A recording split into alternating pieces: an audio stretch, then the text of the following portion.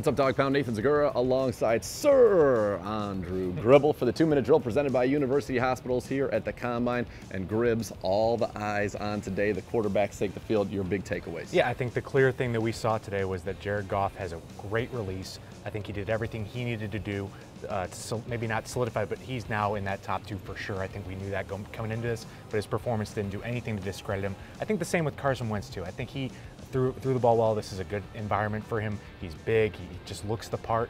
But it's just going to come down to, I think what we saw on the field today is not going to be the deciding factor on either of these quarterbacks. They didn't do anything to maybe put themselves away. I think Paxton Lynch, though, we said before, just didn't really have it out there compared to those two. Yeah, you look at Goff, of course he's going to thrive in a situation like this. He is the best pure passer in the draft, as we heard Louis Riddick say when I talked to him earlier this week. Carson Wentz, though, comes out, the velocity, the way the ball comes out of his hand, it's very apparent. He's got the size, can make all the throws. A little bit more of a project than, say, Goff was a little more polished, but certainly Wentz did a lot to solidify his spot. And as you said, we're in Indianapolis, they're the Colts. It's a 2-horse race now. I think Paxton Lynch kind of has fallen off. Those two guys have certainly separated themselves from the pack in the discussion for the number 2 overall pick for the Browns. Now, one guy that a lot of Browns fans probably were looking at, Cardale Jones, judging by the radio. That's all anybody wants to talk about.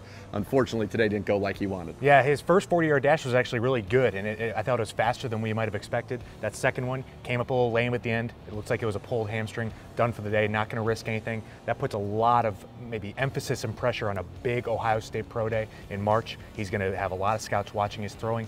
Urban Meyer earlier today said he was going to improve his draft stock with his throwing. Now he's going to have to show that at his pro day on March 11th.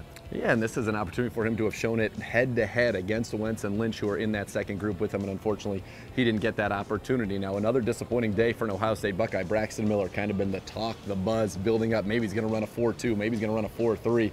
He comes out and runs a 4.5, and then the second one even slower than that. What does that do to his draft stock? Yeah, it makes you wonder if he is going to be that first-round kind of talent that we've been wondering about. It's just, this is an interesting wide receiver class. It looks like Laquan Treadwell is the only real sure thing in that first round, which may be good news for the Browns. If the Browns want a wide receiver at number 32, they could potentially get the second or third best wide receiver in this class.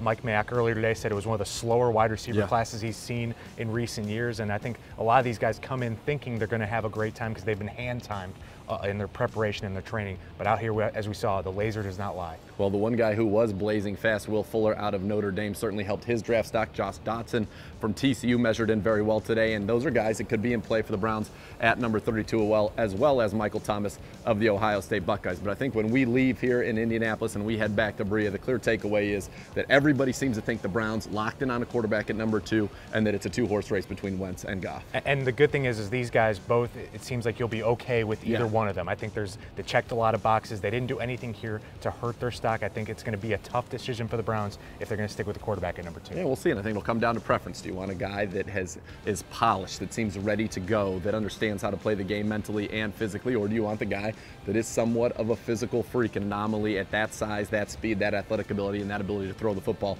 in Carson Wentz? And that answer will come later in April. For Sir Andrew, I'm Nathan Zegura here at the Combine. Keep it tuned to CleanBrowns.com and the Browns mobile app for the latest on your Browns.